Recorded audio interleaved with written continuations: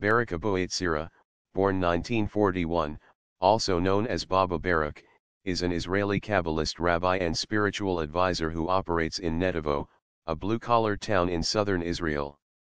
He is the son of the leading Moroccan Sephardic Rabbi Israel Abuhatzeira, also known as the Baba Saleh.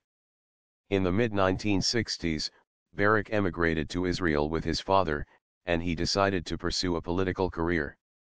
Abuhatzeira was later tried and sentenced to 5 years in prison for corruption and bribery connected to his role as deputy mayor.